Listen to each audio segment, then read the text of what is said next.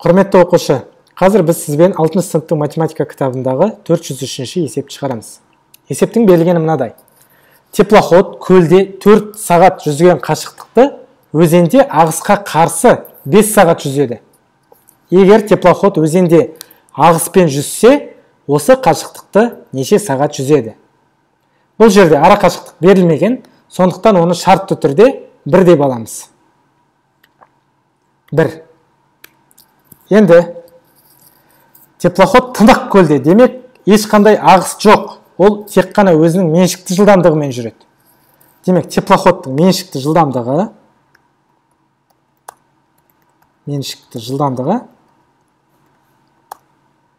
біз осы ара қашықтықты 1 бөлеміз уақытқа 4 сағат. Сонда 4-тен 1 болады екен. Теплоходтың меншікті жылдамдығы 4-тен 1-ге тең. Ал өзенде ағысқа қарсы 5 сағат жүзеді, дәл осы аралықты, 1 деген аралықты. Онда ағысқа қарсы жылдамдығы теплоходтың ағысқа қарсы жылдамдығы болады қанша? Осы ара қашықтықты 1-ді бөлемін 5-ке. 5-тен 1. Енді мынаны түсініп алайық.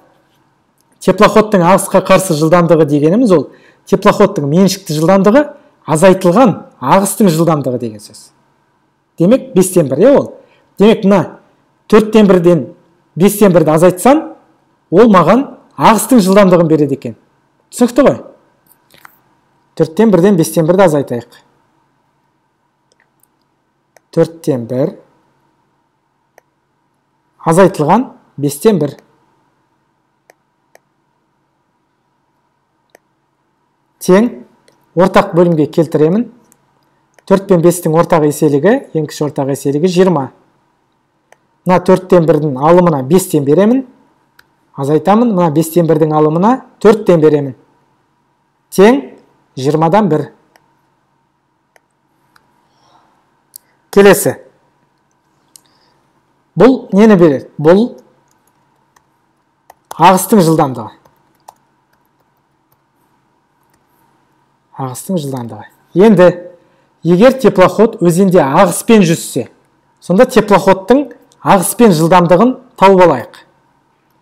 Теплоходтың ағыспен жылдамдығы қанша болады? Ол өзінің меншікті жылдамдығы 4-тен 1 қосылған ағыстың жылдамдығы болады.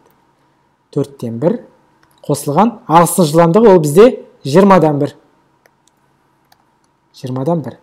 Тең, тағы да ортақ бөлімге келтіреміз. 20 мен 4-тің ең кіші ортақ еселігі әрине ол 20. 4-тен 1-дің алымына 5-тен беремін. Қосылған 1. Сонда 20-дан 6 болады екен. 20-дан 6. Бұл теплоходтың ағыспен жылдамдығы. Енді неше сағат жүзеді? Жауабы ара қашықтық менде 1, барлық жол 1-ге тең. 1-ді бөлемін жылдамдыққа, яғни 20-дан 6-ға бөлемін. Сонда жүрген уақыт шығады. 20-дан 6. Немесе тең. Мынаны мен алым мен бөлімдерінің орнын ауыстырам. 6-дан 20. Тең. Бұл қысқарады. 2-ге қысқарады. Сонда 3-тен 10 болады. 3-тен 10. Немесе аралас санға айналдырсақ, 3-3-тен 1 болады. Мен оны 10-ды 3-ке бөлдім, бүтін бөлігі 3, қалдық 1. Сонда 3-3-тен 1 болады. 3-тен 1 сағат. Немесе бұны минутқа айналдыратын болсақ, 3 сағат толығымен бар. 3 сағат.